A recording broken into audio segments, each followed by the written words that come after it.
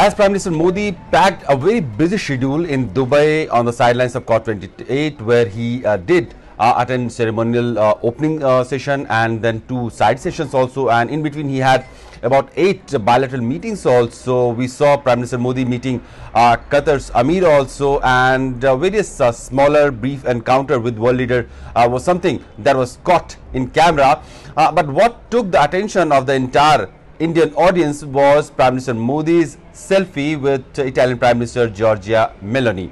Giorgia Meloni shared that picture, the selfie she took with the Prime Minister Modi, and she shared that picture on her social media profiles, on Twitter, on Instagram, and she wrote that two good friends at COP28 #Melody. So this melody has taken the Twitter by storm and it is trending, and people are sharing Prime Minister Modi and Giorgia Meloni's past pictures and videos as well, as a friendly encounter of two nations who have a very trusted partnership. And the recent years we have seen how the personal chemistry between the two leaders have taken the bilateral relationship also to a newer heights. Apart from this melody, #melody, there were a lot of other engagements also that Prime Minister Modi had on the sidelines of COP28. Prime Minister Modi was given an opportunity to address the opening session of the COP28 also, where he did underline what India has been doing in order to address the climate change issue, what are the challenges India has, how about 17% of the globe that resides in India is only responsible for the 4% of the carbon emission, but still that is something that India wants to bring it down further. What are the renewable energy scope that India is trying to explore? Where are those areas where India has been able to achieve certain targets? Biofuel alliance that India has launched, new initiative innovation like green hydrogen and other aspect that Prime Minister Modi underlined. He also underlined how the financing, the global financing for this entire new and renewable energy is something that the world needs to think about it, from where the finances will come, from where the energy and entire scale up capacity will be generated, so that a common but differentiated targets can be given to the entire world community, and not necessarily that a smaller country will not have certain responsibility. They will have, but they would also have an affordable and accessible technology through which they can scale up their capacity of energy generation that would neither neither create any roadblock in their development agenda, nor it will pollute the world further. And the entire emission target that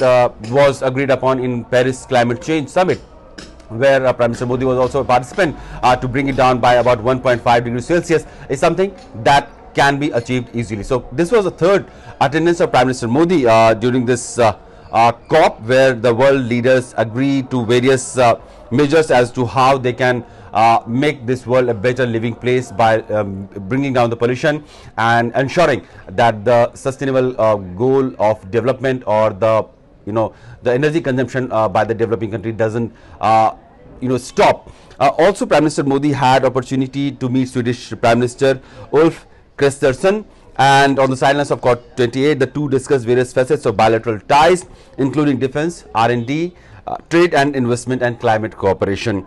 The PM, in his meeting with Swiss President Alain Berset, discussed ways to further deepen India-Switzerland partnership. Prime Minister Modi also had a meeting with Turkish President Recep Tayyip Erdogan in Dubai. He had also met Barbados counterpart Mia Motley. He also had a meeting with newly elected President of Maldives, where the two sides expressed cooperation and how to further enhance bilateral cooperation into multiple areas. We have seen ever since Maldives new president has taken over, there has been some sort of narrative being built around his earlier poll promises that was based entirely on India's ouster and no presence of Indian defense members on the Maldives soil. But with the latest meeting that Prime Minister Modi had an opportunity with the new Maldivian president, it looks like two sides are working on some workable solution so that the Maldivian concerns are also addressed, and Indian concern in the region is also addressed mutually trusted way. Prime Minister also had a meeting with other world leaders, including Prime Minister Modi congratulated UAE President also for successfully hosting this entire COP28.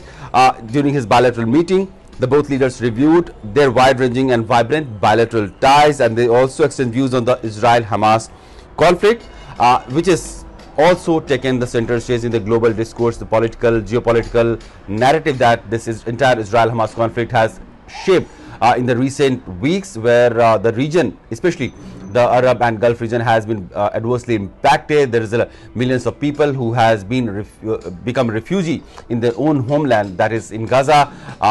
The terrorist attack and how it adversely impact the global balance of peace, and how we need a concerted effort to tackle any upcoming threat from terrorist side. These all are issues that Prime Minister Modi also tried to highlight with other world leaders.